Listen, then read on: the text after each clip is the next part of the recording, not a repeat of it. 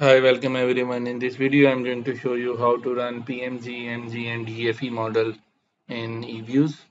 For that, you need to first of all have Eviews 13 because these three versions of Panel ARDL are available in Eviews 13. In the older versions, there is only Eviews. In older version, you can only do PMG models. So we'll start with one example.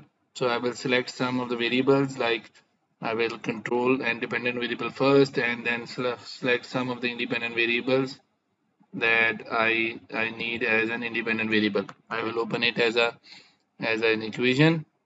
So when you have this equation, you will go because it's a panel data. There are 5 countries bit from 1992 to 2020. So what you will do, you will come here in the option of PMG, the RDL model. So when you press this, it will ask if you want to how many lags you want to add. So I will try to start from a lower number. If you have many years, you can start with a bigger number. So secondly, if you want to add any asymmetric variable, so I can request for asymmetry for GDP for long run and short run asymmetry. And in that option, it will ask if you need to change the coefficient name. So and if you have any fixed regressive that you want that they should not come in the that should not have lags or that should not come in the log run. So when I run this, invalid duplicate. So because the GDP was there in the first equation. So I will come back again.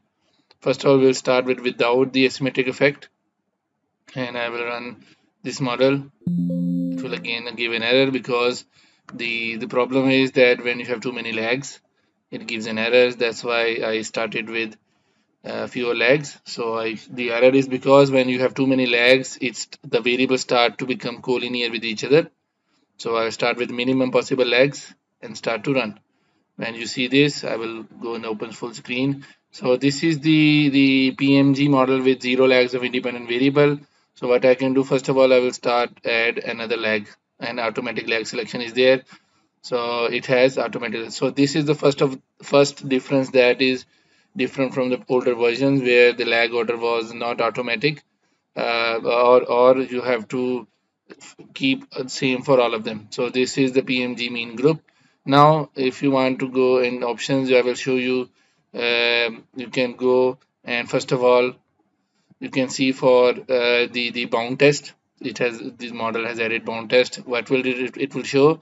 It will show the bound test of ARDL for each cross section, and it will give you the bound test, and you have the critical value. So the I1 critical value for 10% is 3.0, and I think only cross section 1 and cross section 4 has co-integration, and it means other do not have the co-integration. So this is a new thing that is being added in this Eviews.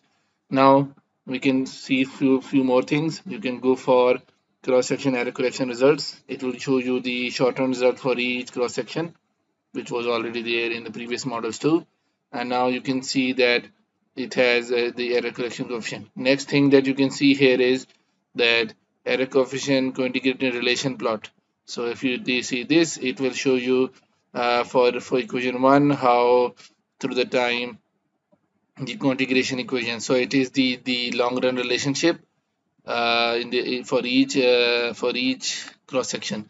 So if there is convergence, you will see the co-integration equation crossing around 0. That's why there was bound test showing co-integration in the first cross section, but it was not showing for the second.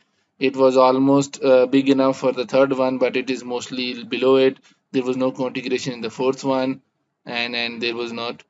There was slightly there in the fifth one. So this is the co-integration plot. Next, you can see here is the new thing that Eviews 13 provides is the PMG similarity test.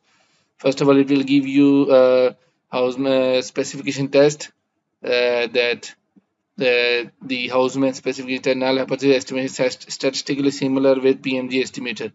So the mean group, the statistics are not provided. So the differences with mean group, so you can see the for each variable the mean group estimates and the PMG estimates, and you can see that the GDP coefficient was different and LBM coefficient was different while all others are different. Then it is comparing with and this is the mean group estimates, and but it has not provided the dynamic fixed effect because it was estimate was not able to estimate the model.